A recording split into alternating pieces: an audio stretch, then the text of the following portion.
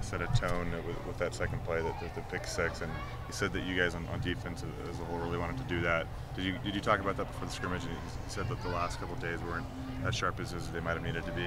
Yeah, today still wasn't either. I mean, we made a couple big plays, but we're behind where we need to be, and we got to be a hell of a lot more consistent, you know. But anytime you create turnovers and take the ball away, and is that that's really, I mean, without a doubt that helps. I'm pleased with that part. How happy are you with the defense overall plays today compared to last I just don't think we're where we need to be. I think we're behind, but the good thing is we got 10 days to try to get it figured out. Say you're behind. What area of the game are you maybe lacking in? Let's see, pass rush, coverage, stopping the run, contain on the quarterback, blah, blah, blah. A lot of work to do in 10 days. Lamont McDougal had that nice push on the QB sneak on the 1 yard line. Do you think he's going to help you guys out when you guys get into red zone? I know red zone, defense is an emphasis for you. Yep, and we, of all things, I will say we've played better in the red zone. I mean, that's one place we emphasized that we've done a good job with that. But yeah, yep, Lamont. He hadn't played a year though, so I mean, it's going to take a couple games to really get him into a rhythm of what he's used to doing. But yeah, without doubt, he'll be a help.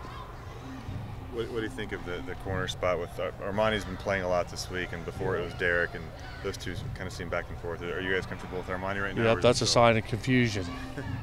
All right, so I say we got 10 days to figure it out. So, and we'll see what happens. But it's a close. We're grading it every day, and that's the one thing about it. We're just I'm a little frustrated because we're experimenting here a little bit too late. I'd rather not be experimenting now. But it is what it is, and we got 10 days to get it cleared up. What do you say experimenting? Just different guys on the line? I think a good coach, in my opinion, is that a good coach does what his players can do best. And right now I'm a little confused because some of those guys, I'm not sure what they do best. You know what I'm saying? And so, but I wouldn't have anything to do, or we wouldn't have anything to do if it was figured out. So we got 10 days to figure it out, and I think the most successful coaches is on game day is they put their players in a position to be successful, and like I say, to me, that's putting them in a position to do what they do best, and I need to get that figured out. A few more cameras around practice. What are your thoughts on this whole HBO All Access show? Yeah, I'm glad I'm not the head coach. That's my thought on it.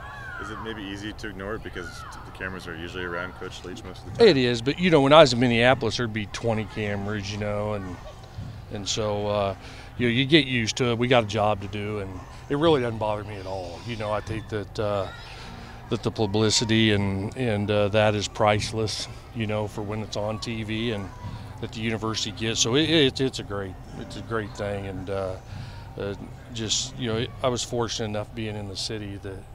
For a little while, you just kind of get used to having those people around. We opened up every practice before the season started, and then when the season got started, I think every first 20 or 30 minutes we always had it open. So, kids get used to it, but the bottom line, it's a great opportunity for the school and the team.